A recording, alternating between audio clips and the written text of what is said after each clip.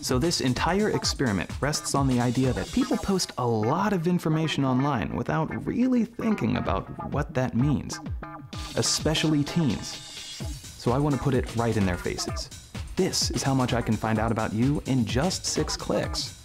And I want them to ask, how much am I really comfortable sharing online? We'll see.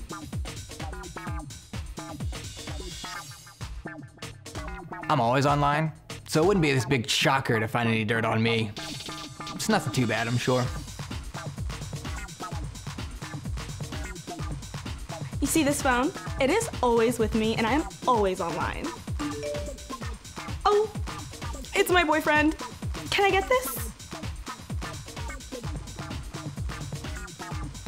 Yeah, I use the internet just as much as anybody else.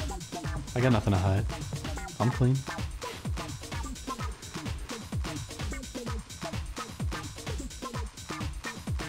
Oh yeah. Twitter, Instagram, Facebook, Pinterest. I'm there. I post everything online. Everything. Look, I don't have time to be online. I have track, homework, family game night, dance, and with all of that going on, you want me to tweet about what I had for dinner?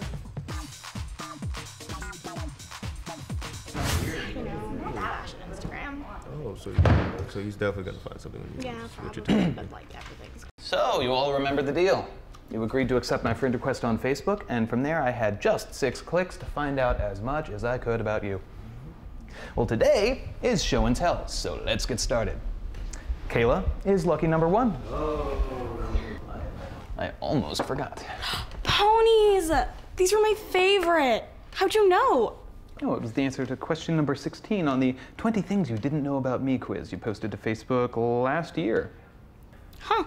I don't even remember that. So in addition to your favorite childhood toy, I also know your favorite books, movies, TV shows.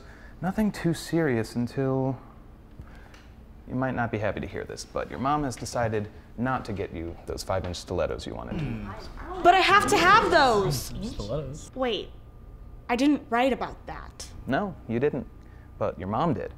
And the email address she has linked to her Facebook account is the same one she uses for her mommy blog. Her what? Oh yeah, she has a great mommy blog, very popular.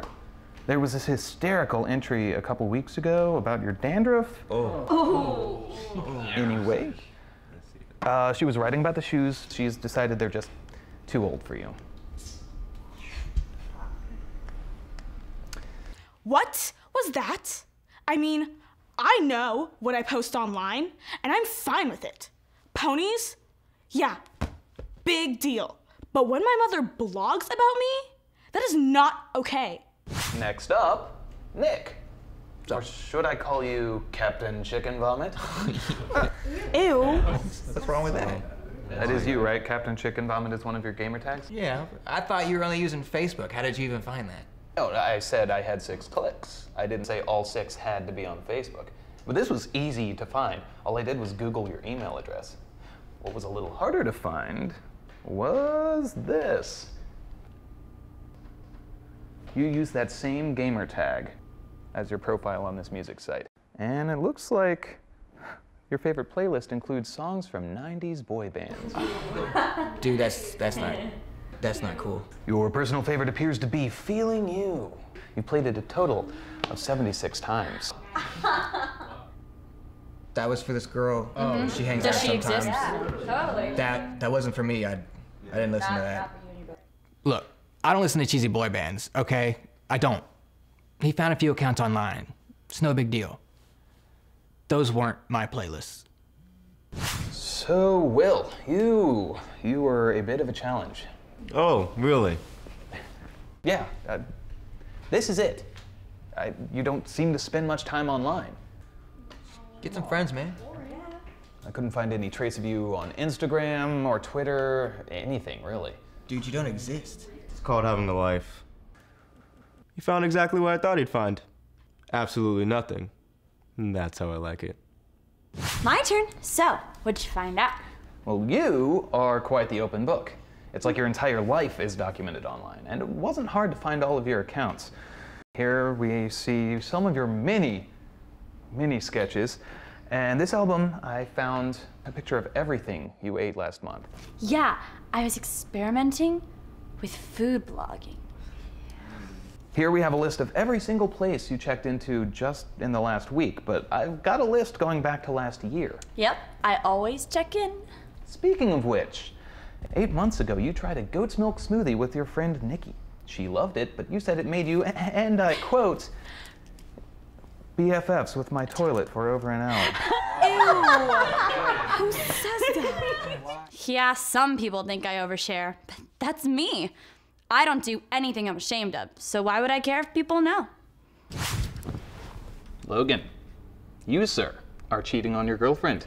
Whoa, whoa, where did you hear that lie from? Oh, I'm certain it's not a lie. I have ample evidence to prove that you are, in fact, cheating on your girlfriend with her best friend. Oh, that's wrong. What evidence is that? I noticed a cryptic post on your wall where she called you Double O. So I ran a search and found a Twitter account for Double O that you were using to share secret messages. You're such a jerk. Yeah, seriously, Logan. And it's definitely your account, because the profile picture matches the one from your Facebook. You should really consider changing your pictures more often. Oh, man. My girlfriend's gonna kill me. Which one? How did that just happen? I had everything under control. Separate accounts, different usernames. Are we done here? Well, that was interesting. Very, very interesting. I think I surprised some people. Probably not some others. Either way, I think they're all leaving here today with 2 questions. What information about me is online for people to find, and do I want them to find it? Maybe it's time for you to start asking yourself these questions.